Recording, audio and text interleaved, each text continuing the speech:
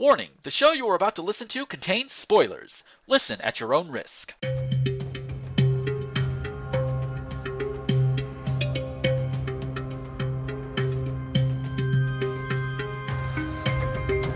Welcome to the Port Charlie Podcast, everybody. I am your host, Gomer the Ranting Thespian. My co-host, as always, is... Bonjour, I'm Namio. What? And this week, she is alive. Dun dun dun! Yes, and it turns out that, somebody else really does have a way to back up her words. I am surprised by this. Oh, but we will get to that momentarily. Last week we left off with Morgan, very, very justifiably so, pulling a everybody betray me. Yes. Yeah, very justified. Because everybody kind of did betray him. Yes. They betrayed me, they tricked me, they didn't keep their promise, and I don't care anymore. Or something like that. Something like that. So Morgan goes... Yeah. Morgan ends up going to tell Olivia, as we saw at the end of last week. And he just spends... How long did he spend sitting there just going on and on and on? It's almost like... Nobody in this show, can get the fucking point, ever. I think it's against the rules. Yeah. I'm gonna tell you something. I'm gonna tell you something. I'm dead. That was Pete's gallery over there, also known as my daddy. Yes. So, yeah, after all of this around, Morgan ends up not telling Olivia about Sunny and Ava. Although Olivia does know that something happened, and that because of it, Morgan and Ava are not together. And it's got Morgan really pissed off to the point that he's willing to go and tell her. Yeah. So it was like... Well, I don't think that she would ever guess that Sunny and Ava had sex, because it makes no sense! This is true. Duh. This is very true. So, but although according to some of the promos I've seen, it looks like she at least will suspect. Although the one thing I do like about Morgan actually just leaving it be and not telling Olivia directly, it gives Sunny a little bit of extra rope to hang himself with. A little bit of extra. Because since he didn't tell her, yeah. He had the opportunity to come clean when he was caught and didn't. Yeah, that's Yep. It's gonna come back to bite him in the ass. Yes. Another peg down for you, Mr. Corinthos? Yes, please. Take it, by all means. Add that to the other loads of Catholic guilt you feel, because you killed your son's biological father. Yep. Yeah. Just add to it. And then Morgan goes and finds Julian. Yeah. That was... And yeah, it's like, Morgan tends to lash out. Just a little. Just a little. Yeah, and it's like, oh god damn.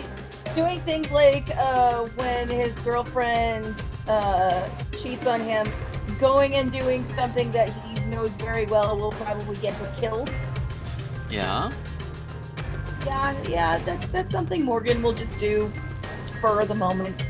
Yeah, he's a little hot-tempered on that one. And it's just, oh dear. and of course, Julian has to go and tell fake Luke. Yes. And fake Luke is like, well, you're gonna kill your sister. And it's like, which to Julian's credit, he's very uncomfortable doing this. Like, no. It's and one of basically, those. It's one of those things that Julian, up until this point, you know, he's made his threats towards Ava and been very, very like, I will kill you sort of thing. But now that he's actually faced with a situation and somebody is actually trying to get him to kill Ava, he's rethinking this shit. It's like, okay, maybe not. So it's one of those things where it's like his threats to Ava are now looking quite empty. Yes. But yeah, and of course Morgan tells him while he's trying to have a date with Alexis in the art gallery because there's supposed to be a secret. It's supposed to be secret, and I yes, Very, very quiet. It's a secret. it's a secret. Although it doesn't stop Alexis from telling Ned. Yeah. But to her credit, she and Ned they've been close for years, and it's not like Ned's gonna go and tell the entire goddamn town. I don't think. Been a while since I've seen Ned on screen for any extended amount of time. I hope he sticks around more. Oh, He seems Lord. pretty nice. Yeah, he's pretty cool. You know, he's a musician, he's done rock and roll. I think one of the first things he did, when he was like aged up to adulthood was sleep with Monica. Keep in mind, his aunt, by marriage, Yeah. obviously, by marriage, so it's not like as incesty as it could be, but still, yeah. General Hospital really likes to skirt the edge of incest, doesn't it? Yes. Because we had the almost accidental incest with Britt and Nate, and then last year we had Michael and Kiki, which was full on incest, or at least we thought so. Turns out to not be incest, thankfully. They find a way to slip out of it, but I want to see somebody other than a Cassadine slipping into the incest area. I want to see them do that. And I say other than a Cassadine because I think somewhere back in their history or whatever there was some going on. But that's like way, way, way, way, way back before they even came to the show. So. Oh, speaking of Cassadines. Hello, Victor. Yes. Came back, he just the timing is like, here, phone, call your wife. Instead of letting her call him. I don't know why, especially since Victor gave him the number. Yeah, there's like he's like, okay, under this specific circumstance that I'm generously giving to you, you can talk to Robin, but not any other time. Yeah, and so of course Patrick talks and he's begging Robin, come home, please come home. And of course Robin can't because Kim McCullough isn't coming back to the show. Oh. I mean Robin's at a critical stage in her research in getting everybody restored to life or what have you. And so Patrick being frustrated at everything. I mean, he's been in a car accident, somebody ran him off the road. His Sabrina's had the baby prematurely. He's worried about Emma. He's worried about his son. He's got all of this stress on him, and he just wants his wife, and she can't come home. Well, it's not that she can't; it's that she won't, and that's the problem. Yeah. Like that's the ultimate problem, and he finally just kind of like I was so happy because he's finally just like you're always, you are choosing Jason over your family, and I'm not okay with it. And he finally says the words that I have been wanting him to say for so fucking long, where he's like, either you come home now, or you don't bother to come home at all. And when he said that, Yeah. I was like, yes! Finally! Finally! He should have done that when she left. Yeah, Like, I'm not gonna argue with that one. like, I'm sorry, but like, you don't do to someone you love what she has been doing to Patrick and Emma. I don't care, you know, how close she and Jason were. There would have been a way. There Yeah. could have been a way to work it out. She had Victor Cassadine by the balls. I'm sorry, but he kept trying to like tell her, oh, you have to do this, for Jason. And, at any point, she could have been like, you know what? I will do this, but on my terms, not on yours. Yeah, She that's how it could have turned out a little bit better. but nope, because and when Patrick says that Jason is more important to her than her family, he's not wrong. No, he's not. I stand vindicated. Yes. Oh God. And I mean, even though when Robin originally left, I remember what I said. I could understand where she is coming from. I understand the position she's in. It's just at this point, the way she is written, with the whole holy shit, my family needs me, and I'm not going back for whatever reason. I'm pretty sure Victor could have somebody cover her for a little bit, enough for maybe Yeah. a day or two, at the very least. Then, Yeah, and that's the thing. Like I said, I was so mad when I found out that Jason's in New York, because yeah, there are so many ways they could find to fucking work that out yeah, so that she wouldn't have to completely abandon her family. even without like having Kim McCullough on the cast roster, if she had to leave the Yeah. show, they wanted to work something out, you could just say, oh yeah, we visited Robin so and so, and it would be an off-screen thing, and that would be fine. That would be a lot more acceptable. But one thing, and I've seen a lot of fans get really up in arms over this, over the way that Robin as a character has changed Yeah. because of this. And it's like, this is not the Robin we know. What the fuck is going on? Yeah, I don't know Robin as a character other than, what I've seen uh you know since uh uh when she, Yeah, excuse since me, she's since since I she's came in actually been on the last show year. here. Yeah. And I'm sure she was nicer back then, but right now, they have made her character into someone who is just completely unlikable. I mean, I have no sympathy for this bitch at all. I really don't. And Yeah. I really want, now that Patrick has given her that ultimatum, for them to fucking break up and for Patrick to go back to Sabrina Yeah. and be like, you know what? I was wrong. I was wrong to pick her. Which he was. Well, My I will dad, say my I dad will has say strong this. feelings though. Yeah, I will say this in a couple of points of defense here. At the time, he thought Robin was going to be back for good, and Yeah, of course his wife, naturally. I mean, even Sabrina understood. Hey, she's your wife. Cool, go on back to her. That's fine. And then going in more into Robin and how she left.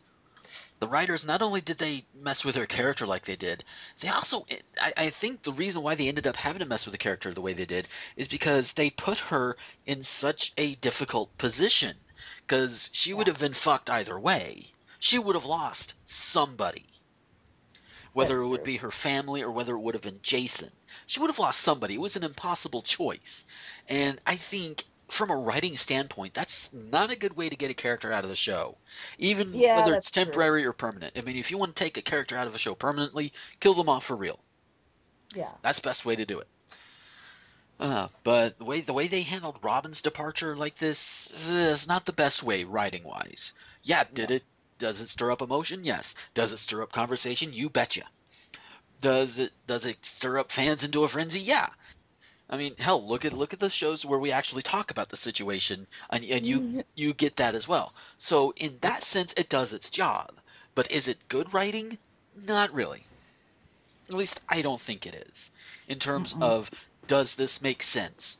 No, it does not. You wrote her into a corner, and you Yeah. basically opened the trap door under her. So So yeah, I can see where all these fans are coming from, and I even agree with some of them that they unnecessarily changed Robin's character to this particular point. Was she always a saint? No, but was she like this? No, not she wasn't like this either. At least not from my own recollection or my research either, because between shows I do try to do some research on the show in general. I'm That's also just silly. well, yeah, that and I'm also wanting to do like a sort of a sub-series to this, more video series where I talk about things a little bit more in depth. But that's going to be in the works for a little while. So, of course, research is going to be necessary. Anyway, so Britt was, of course, one of the first people, suspected for running Patrick and Sabrina off the road because of their history and because of other things. And Nathan's like, I don't think she is. Yeah. And then the labs come back and it's proven, yeah, she's not. Which everybody is like, fucking duh. Because Yeah. what idiot, even in soap operas, what idiot would come back to the scene of the crime and supposedly try to help whoever it was they were paid to run off the road? Yeah, and again, Britt has no reason. Like, she and Patrick and Sabrina put their differences aside, and I know Anna hasn't been like Informed. close to that, but I mean, still. Yeah. I mean, yeah, okay, yeah, she is the daughter of Cesar Faison and Liesel Obrecht, but she's not as evil as those two. Yeah. I mean, yeah, Britt, when she came onto the show in 2012, yeah, she was a bitch. She earned her nickname the Britch, okay? Yeah. But over time, and we got to watch it. We got to watch it, after the Nurses Ball last year, and up until holy shit, the Nurses Ball is coming up. Yep. I love it. Oh, so anyway, we got to watch Britt grow and develop and basically become a better person. She's still, things that she did before her character development set in are still biting her in the ass. But at least at least you're seeing that yes, she's not just some cold, calculated psychopath. She actually has more human emotions. She has a heart, and she's becoming a better person because of it. I do find it amusing that she helped deliver Sabrina's baby after Sabrina helped deliver her baby, which turned out Yes. not be her baby, but that's a whole different story. But speaking of babies, Obrecht, Yes. Frau Obrecht. Correct. Yes. Yes, yeah. Her words got to Dante and Lulu, especially since Britt rightly informs them, yeah, Obrecht doesn't say things like that unless she can actually back up her shit. So taking all of that in mind, they cut a deal with Obrecht and release her. And before Obrecht is let go or whatever, not only do they have Obrecht right then and there call to have the embryo delivered, and they also inform her, yeah, you're gonna be wearing an ankle bracelet because we're not gonna let you out of here. We're gonna keep track of you so you don't pull some bullshit. Yeah. And I love how she sits there and postures to the entire station. Okay, which one of you is going to be putting this on me? And in comes Nathan. Yes. Her son. Yes. Who, after that point, he went and he did tell Britt the truth, and Britt's like, what the fuck? Oh shit. And it's just kind of this like cute, awkward thing that they realize, okay, what do we do now? Especially since we almost had sex. Um, oh, but that's a cute awkward. I love it. Yeah. Well, and now Obrecht, found out from Magdalene that she had told Nathan, and that Nathan and Britt had indeed almost slept together. And she's like, well, of course, those two beautiful creatures, how could they not? Yes. It's basically Obrecht saying, see, I fucking told you What so. else could they be? Because they came from me. Exactly, yes. Yes. I produced them, therefore they must be irresistible to one another. Yes. Pretty much. Oh, lordy. So, yes. So, as it stands, Obrecht is basically a free woman, who wants to get to know her son and be a family with her son and daughter. Noble, but can she quit Faison if he is still alive? That remains to be I don't seen. know. Yeah. Oh, but right before Nate went and confronted his mother, he went and confronted his other mother, who as I mentioned, she is alive and she is Nina. And not only do we just hear that Nina is alive, we see her. Yes. And she calls out and she whispers Silas's name. And then we don't see her again for the rest of the week. Yes, that would have been good for Friday. Yeah. But Yeah, I wondered why that was a Thursday cliffhanger. uh, but we'll see how things work out. And by the way, we also have a possibility for Nate's father. Yes! Holy shit! It's not a possible. The way they tease that, it's not a possibility. It's a fucking certainty. I'm sorry. Like, So there is no, like, yeah. okay, so how they do this is while she's talked to him and she's talked about his father or whatever, we see that Dante and Lulu get their other embryo delivered to them by Victor Cassadine. Who they do not recognize. Of course not, because why would Luke tell them about Victor or have any pictures of Victor or Nicholas even? So no, he was like, okay, he was kind of second in command to Mikos, but now Mikos is no longer around and he's the head of the WSB, which nobody knows, least of all Luke. I still have to wonder who the hell Luke really is. Yeah. Maybe we'll find out before the nurses' ball. Which this is supposed to go up probably Monday or Tuesday. Starts on the 8th. So the next show will at least cover part of it. I'm still debating whether I want this to be the Nurses Ball to be all in one show or split it up between two. We'll find out when we get there. Oh, so yeah, Nate's a Cassadine. Yeah, that's gonna make things interesting. Yeah, because I almost like hurt my brain trying to think of the family ties here because let's see, he is the son of Victor, therefore making him Nicholas's cousin. Uh-huh. No, wait, not first cousin, but because Nate would be the same generation as Stavros and Stefan and Alexis and Christina and So and then that other woman in white chick that was supposedly Helena's daughter. So he's kind of like maybe a second cousin, maybe. I think that's how that first works. cousin once removed? No. And then add to that the fact that Britt is his sister from another father, Yes.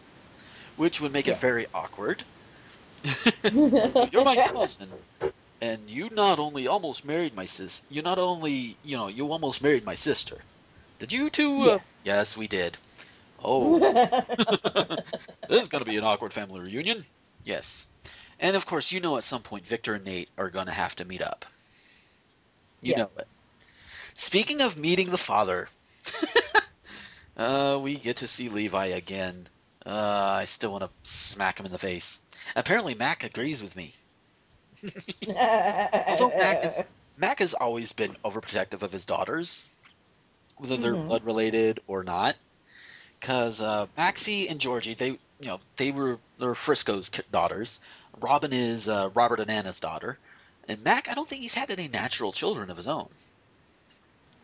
But he's still I just as thought protective of them. I thought wait, I thought Mac isn't Maxie's father? No, Maxie's father is Frisco Jones. Okay. I don't think I knew that.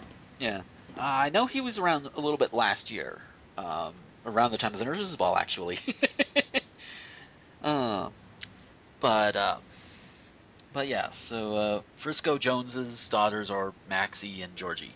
But anyways, Max meets up with Maxie and her new boyfriend, and of course, they just happen to be kissing. And Max says something like, "Oh, what are you doing with your tongue in my daughter's mouth?" or something like that. Something like that, yeah. And they just have this back and forth. Both the girls are trying to play peacekeepers and all of that. And of Yes. course, with both of them being from Australia, Mac living in Port Charles long enough to lose his accent, that sort of thing. And if you watch back to like when Mac first came on the show, he had the accent. He's not lying. He had it, but then he lost it. Speaking of that time period, this was the same time period, and actually Scott brought it up when he and Dante were talking about Obrecht. Was Scott's daughter Serena was conceived and born the same way that Rocco was, in vitro fertilization through a surrogate, and that surrogate was Lucy Coe. And I've seen the scene where Serena was born. I think they were like in some kind of snowed-in cabin or something, and Serena was born right there. So it's kind of interesting. Oh God! But it would be nice if they brought Serena back onto the show for whatever reason. Enough time has passed because the girl who was playing her when she was on Port Charles, I think she was about 7-ish at the time, so she could really actually play her. The actress who was playing her could reprise a role, and that would be kind of cool. Hopefully she's still into the acting gig. Hopefully she didn't get out of it like Mara Wilson did. Oh, so what else do we have? Because we've been spending like half the show on these guys. Oh, lordy. So Carlos. Oh, yes. He full on admits he killed AJ, thanks to Ava threatening Sabrina again. Yep. We still don't know who called out the hit. Neither of them are really making it obvious out of Luke or Ava. We still don't know which one of them did it. My money is going to be on Luke at this point, and Ava's just taking this and running with it. My dad made the point that really, given the history with this show, it's probably neither of them, and that's the twist. That would be the twist. Oh, so that definitely would be the twist. But you know what? Ava's still taking advantage of it. She's running with it. It gets Carlos to confess. Her and Luke are. Yeah. Oh, definitely. Although Luke, not as far as Ava is. Luke basically just got little Spencer to shut the fuck up. That's true. So Spencer's not doing anything as far as we see. Ava got Carlos to fucking take a rap for a murder he didn't commit. Yeah. I mean, that's... Yeah. That's scary, powerful right there. Oh, dear. And of course, to leave up with Ava, too, she realized she lost her earring, and Kiki ends up giving it back to her because, under Michael's suggestion, they're thinking, okay, maybe Ava had something to do with this because it was at her apartment that AJ was killed. And so, of course, Kiki goes over there to ask her and returns her earring, says it was found in the crypt. What were you doing in the crypt? That sort of thing. Yeah. But, and when Carlos is recounting, quote unquote recounting how he killed AJ, which we all know it's not true, but they filmed the scenes anyway. They neglect when they actually show what's on screen. They neglect to show that he was not wearing gloves, which obviously Anna can't see it. Nobody else can see it. It's only for the viewer. But then the question would have to be, and this is something they probably thought of or whatever. Why weren't his fingerprints on the gun? He probably wore gloves or wiped them off. So that's except that doesn't jive with his actual testimony, where he said that after he shot AJ, he immediately left. Yeah. So he would have had to have been wearing gloves. Keep in mind, we're the audience is the one that sees the audience is the only one that sees Carlos without the gloves. So Anna would probably just assume, okay, he probably wore gloves, and then Julian picked it up, and that's how his prints got on it. Which is not far from the truth. But in actuality, they were just wiped off by Ava and Sunny. Yeah. So there's all of that. I was expecting Anna to just go all Phoenix Wright on Carlos's testimony, because there's a hole in there somewhere. I know, but like she just kind of accepted it, and like, and so she did that, and she took the recording out, and played it for Michael. Mm-hmm. And she started to get suspicious after she saw that Carlos only came up and decided to give this testimony after Ava visited him. But then he just kind of he's just like, well, yeah, Ava was trying to tell me to keep my mouth shut. And she's just like, oh, okay. Yeah. No follow-up questions. Yeah, it's like, hi, Anna, why are you holding the idiot ball? I mean, come on. Anna's always holding the idiot ball. God, come on. Everybody sucks at their job in this town. Everybody. Good point. So at any rate, one other thing about Ava before before I think I can leave Ava alone here is she meets up with Sunny towards the end of the week, and he's basically telling her, yeah, I know that Julian knows you need to get the fuck out of town. Here, tickets, everything's been arranged. Go the fuck to my island. Yes. Yes, he has an island. Ooh. He doesn't have safe houses. He has a safe island. But as Ava's getting ready to go, in comes Julian. Yep. And he very reluctantly holds a gun on her. You can see it in his face. He doesn't want to do it, but he's like, I'm going to have to. And it's kind of funny how reluctant Julian is to kill Ava. I mean, the two of them have done nothing but fight for a long time. Yeah. And he's been, wanting her out of the business, and really killing her is the only way she'll ever get out of the business. I mean, realistically. Yeah, pretty much.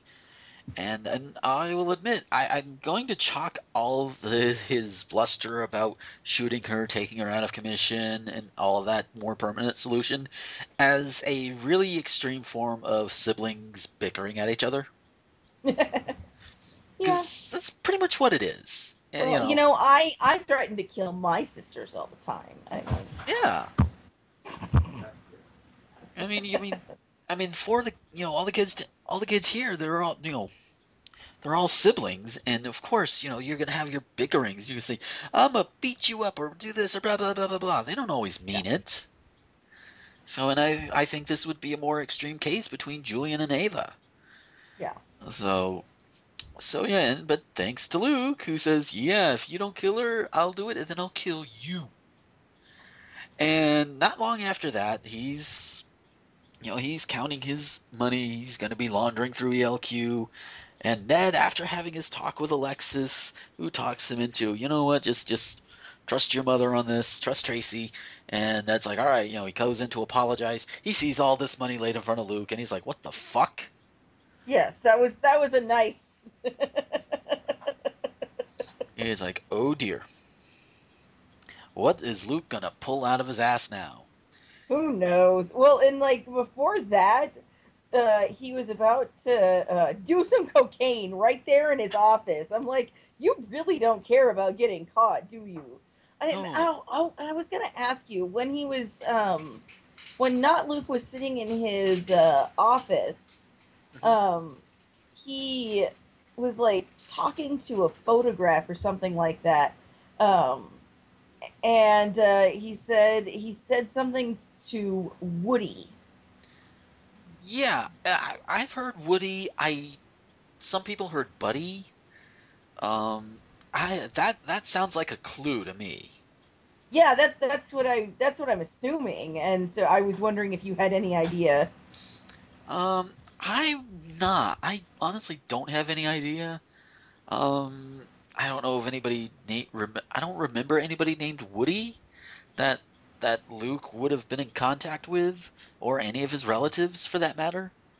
Um, I mean, if it was Lucky, he would have called him Cowboy, but it's not Lucky, and Lucky wouldn't be in on this bullshit anyway, because Lucky, for all intents and purposes, he's pretty much a good guy.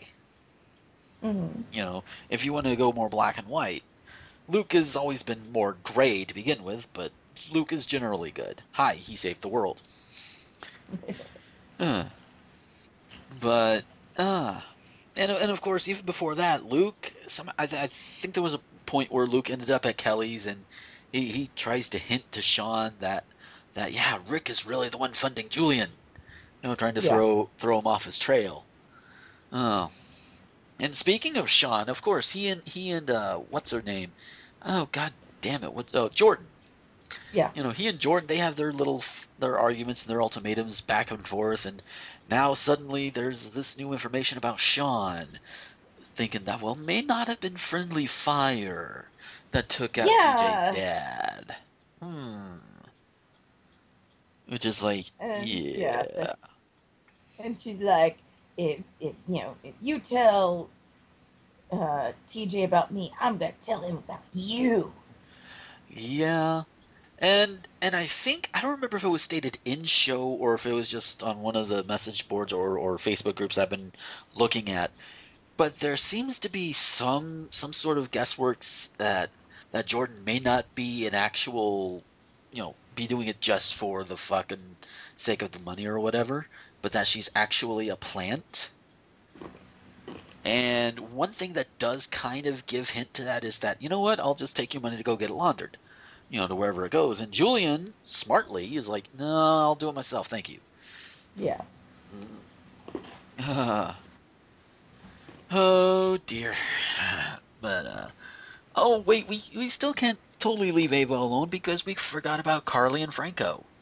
Oh yes.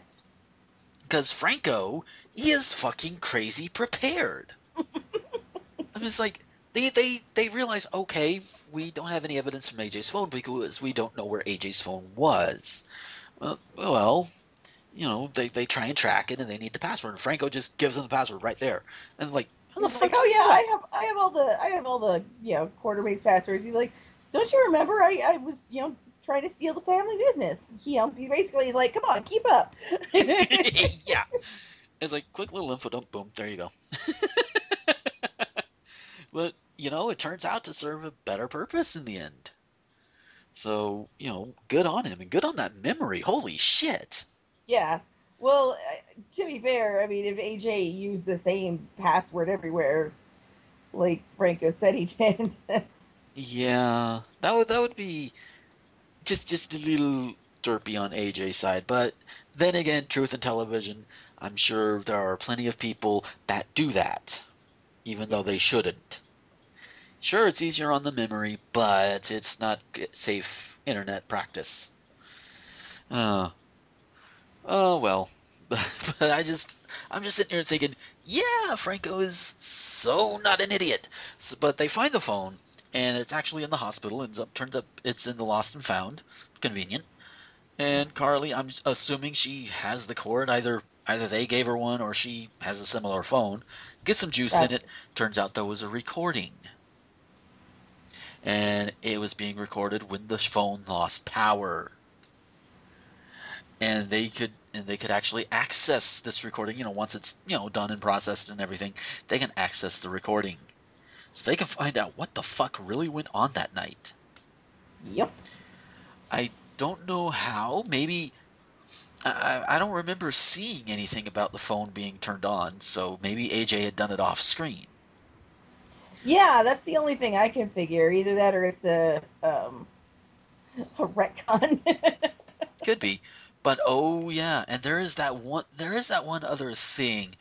Um, let's see, what was it? Oh yeah, Carlos said AJ tried to call the cops and he didn't have his cell phone. Yes. Oh shit. So Anna does finally come around and see a hole in the thing, but it's not as quick as I may have picked it up. Yeah. So, and also in terms of like time or whatever, time does go slower in soap opera universe because I think this whole week took place over what, 2 days at most, Something like that. maybe a day and a half. So that's bound to happen.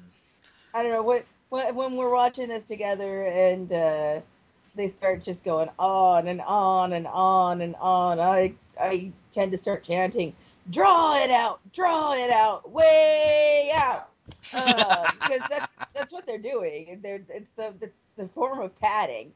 Uh, Yeah, which I can understand needing to draw out certain things in a soap opera because, you never know that an episode could be somebody's first.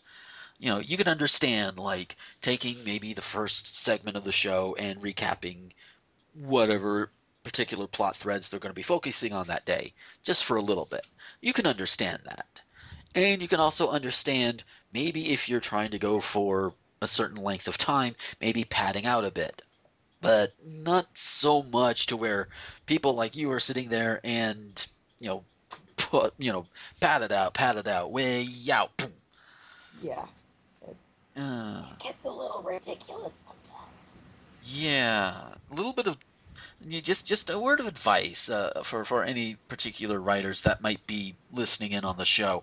Tighten it up a little bit. I mean, you have. Yeah. Let's see. I'm looking at my cheat sheet on iTunes. All of them are 36 minutes. So let's see. We have 1 hour, 2 hours, 2.5. 6 and 5 is 30. Let's say 3 hours. You have about 3 hours per week to draw out. Not draw out, but to flesh out these particular plot lines and these characters a little bit. You have 3 hours to work with. You could do a little bit better in terms of the padding. Give somebody else, give say, oh, if you're gonna pad it out, make it at least a little bit more entertaining. Because there are times where it pads out and it's like, God, really, let's just get on to something else. Yeah. But some of it is decent padding out because maybe it shows different aspects to different characters. It shows like with Sabrina and Britt, in the NICU or whatever the hell they call it. NICU. Yeah. Neonatal ICU. Okay, neonatal ICU, but pretty much there.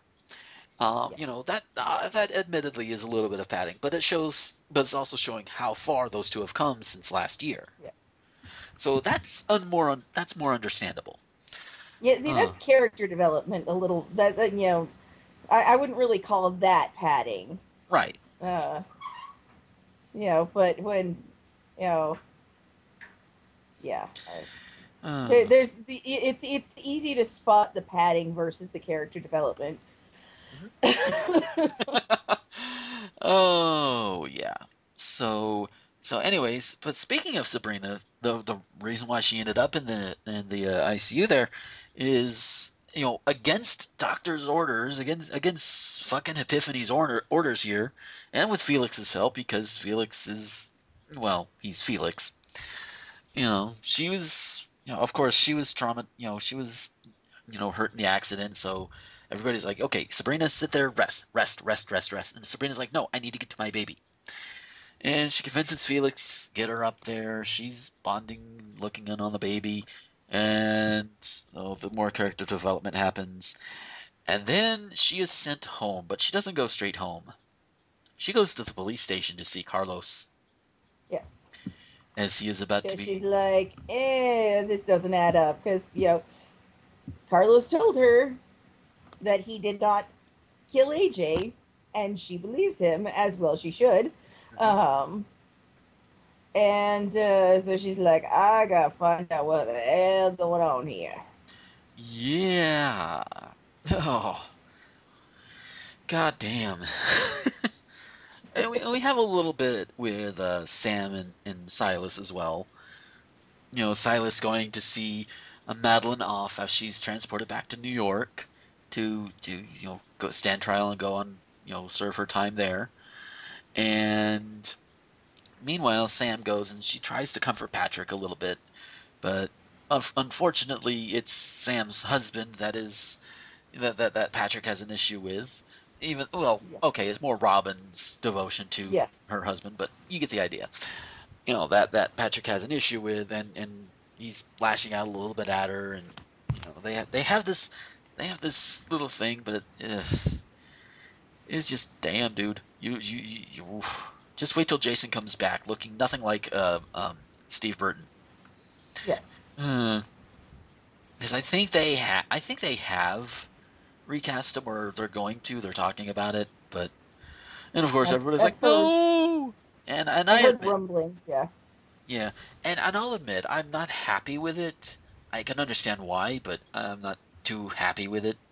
And I think it's because with long-running characters like Jason and like Robin, recasting them just feels weird. I mean, it would be like recasting Luke after all of these years, and he's been on the show since the '70s. It would be like recasting Laura or Scotty, or even oh God, who else has been on there for a long time? Or hell, you can even not even that long. Lucy, recasting Lucy, who's been on since just not the early '80s, but the late '80s. Same goes true for Victor. Recasting him would be a little off-putting. Of course, if they were to ever bring Mikos back, they would have to recast him because, well, his original actor is dead. So, I mean, and in that case, that's a That's just little, a minor inconvenience. yeah. I mean, and there were some recasts that over the years that did work. Like when the Quartermains first came to town, Edward was played by a different actor, and then I think he was recast, I want to say the early '90s, and it was that actor that made the role of Edward his own. That when that actor passed away, that they just decided to have Edward die on screen as well. So and Lila, Edward's wife and Tracy's mother, she was such a sweetheart. It's like the actress was a sweetheart, and just she would have been another one of those. Yeah, you don't recast Lila Quartermain. You just don't do that. And so they didn't. When her actress died, so did Lila. Um, and even going back to the original cast members, John Berardino, who played Steve Hardy, who is Elizabeth's grandfather, by the way. He was an original cast member from 1963 to '96, I believe, is when he passed away, and the character died in the show as well that year.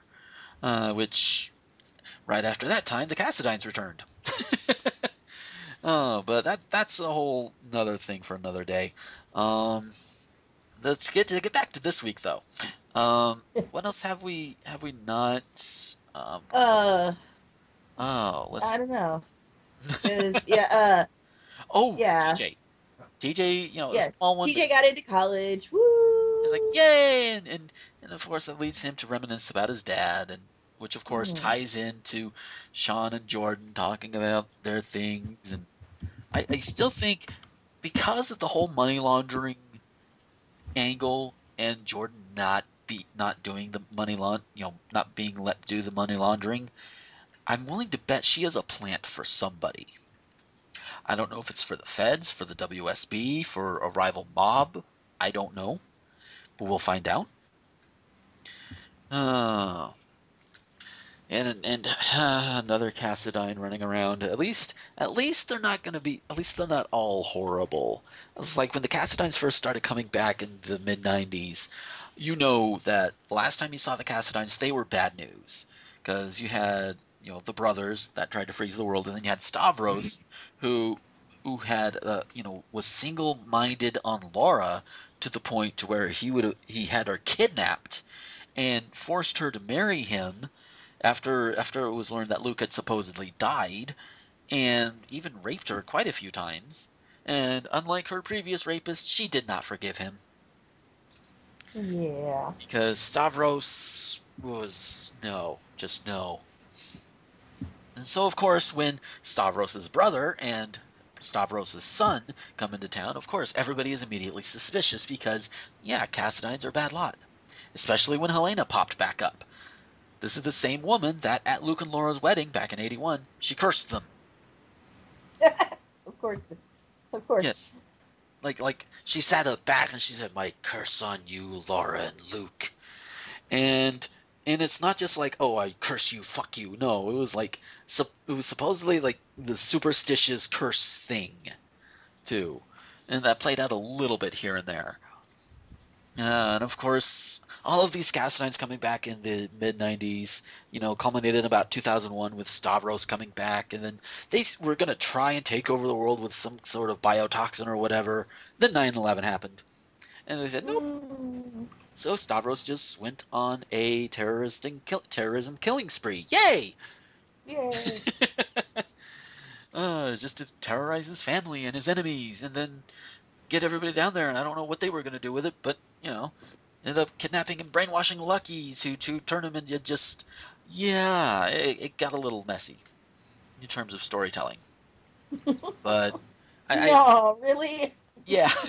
Although, to be fair, I think if 9/11 hadn't happened, we probably would have had a little bit more of a coherent story done with Helena and Stavros on that end.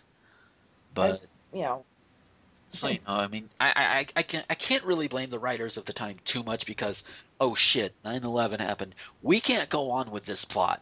We have to come up with something now. We have to find something for Stavros to do, especially since I think by the time 9/11 happened, Luke knew he was alive. So everybody at that point was figuring out, okay, this fucker is back. Oh, so yeah. And now we have more cast irons coming back, and not all of them are bad news, thankfully. I have to, of course, Stavros and Helena are the mainstays coming back. Though I would love to see that Victor try and bring back Tony or Mikos, because seeing them even recast, that would be an interesting turn, and see how they would fare and what they would be doing. Yeah. So yes. And next week, as I mentioned before, next week is the Nurses' Ball. I mean, this is like the best time of the year for General Hospital and General Hospital fans, because it gives all of the well, not all of the actors, but a good chunk of the actors, the opportunity to go on the air and just flex their more musical talents, the more dance talents, and other than just playing their characters, they can play their characters doing different things. Like last year, Mac had a ventriloquist dummy show, and there was like this little thing between him and Frisco over Felicia, and Frisco saying, one of Jack Wagner's #1 song from 1985, "All I Need," because it's that's the actor. So they had that, and obviously Felicia chose Mac, and of course Lucy ended up in her underwear as per tradition, because that has been a tradition since the first Nurses' Ball back in the 90s. I'm really glad they brought it back. I really am, because it's a lot of fun. Like last year, Ellie and Spinelli had their musical number based around "She Blinded Me with Science," which makes a lot of fucking sense. Yes, it does. And Bradford Anderson just really he and oh god, I forget the actress's name already. I feel so bad because I follow her on Twitter. But the two of them, they just nailed it. It was spot on, perfect. Oh, so I just wonder what's going to be happening. And that was also the same time last year was when we found out that Faison is Britt's father. It was during the Nurses' Ball. And thank you, Obrecht, for that little revelation. It's like, Jeebus. But yeah. Oh, but I can't wait. It's gonna be fun. Yes. So. Speaking of the Nurses' Ball, Lucy and Kevin. Oh yeah, because Lucy has been giving Kevin breakfast day after day after day, and Kevin's like, I'll be fine. You concentrate on this, and he's starting to get a little suspicious. Okay, what the hell is going on? yeah, finally, I was sitting there. I'm like, he only just figured out, he's sitting there and he's like, yeah, for about the last month you've been paying me breakfast and lunch. Hey, wait a second. That's suspicious. And I'm like, yeah, he's only a psychiatrist. It only took him this long to figure out that that was fucking suspicious. Ladies and gentlemen, this is the man who wrote a book about a serial killer, based the characters off of people in the hospital, and then some real deranged killer took the book and used it as a blueprint to kill people in the hospital. Oh, that's nice. Yes. And Kevin took it upon himself to try and solve the case, because Hyde's based on his book. He felt some responsibility. Yeah. But that was a whole different time and a whole different show. It was still a lot of fun, and the Nurses Ball even played into that particular year. That actually ended with everybody looking up and seeing one of the interns just hanging. Oh, that's nice. Yeah. So what do you predict the big twist will be during this year's Nurses Ball? Oh, I'm wanting to say it's going to have to do with Nina. Oh, yeah, that's probably true. It's either going to be Nina or it's going to be a Cassadine. Could be both. We don't know. Oh, you Cassadines. Yes. Britt will not be directly the cause of it, but she will be affected, I'm sure. Especially if it's Victor. Yeah. Yeah, because guess what? It's going to affect her brother. It's going to affect her. Because it's also going to affect her mama. Oh, dear. And by that point, I'm sure Sonny and Olivia will have figured out, oh, shit, Sonny stuck his dick in Ava. Yeah. And that's why. Yeah. Yeah. But anyway, that is going to be it for this time. I'm still debating whether or not I want to keep the Nurses Ball to one show or split it up into two. Pay attention to my Tumblr, and I will let everybody know by that. So yeah, we're gonna go ahead and get out of here for this week. Thank you guys for listening. If we wanted to find you on social media, Namio, where could we find you? You can find me on Tumblr, Namia's Corner. You can find me on Twitter at Naomi Washburn. You can find me on the fabulous rtgomer.com. And you can find me on Etsy at Namio Stained Glass. Sweet! And of course, you can find me on the Twitters and the Tumblrs at Gomer21XX. You can also find my stuff at rtgomer.com at nerdvice.com. And if you like the show, if you like any of my shows and you want to throw some money at me to help financially support the shows and get better equipment and better setups and even a better studio space, you can check out my Patreon at patreon.com/Gomer21XX. And if you forget that, don't worry. I'm going to be starting a thing every Wednesday. My Tumblr is going to have this massive mega post for Patreon, not just for myself, but for a few other people, including my girlfriend who does lovely artwork for me. Her name is Becky, and you can check her out. She's awesome. She is awesome. You can check out her stuff at patreon.com/BeckyHop. And go and check it out. She is an award-winning animator. Throw $100 at her. She'll do some for you. Go do it. Go. Oh. So, yes. Again, thank you guys for listening. We will catch you next time. Oh, before we sign out, yes, we are on iTunes. We are officially on the iTunes. Really? Yes, we are officially on the iTunes. Right now, the way it's set up, I can only have 50 on there at a time. Thankfully, we're not up to that point yet. So once episode 50 hits, well, I'll try and figure out something. And that's more of a technical thing. I'll have to see what I can do about that. But you can find this show on iTunes. Just look up the Port Charlie Podcast, and there you'll find it. So subscribe, put it on your MP3 players. Listen to me while you're driving down the road. That'd be kind of a neat thing. I've listened to myself driving down the road once. Okay. For me, it's not as interesting because I listen to myself all the time. You might find it better though. So yeah. So yes, iTunes. You can check us out there if you want. And so that's basically it. So until next time, this is Gomer, the Ranting Thespian, with Namio, signing off. The Port Charlie Podcast is an RT Gomer Productions presentation. Check us out at rtgomer.com.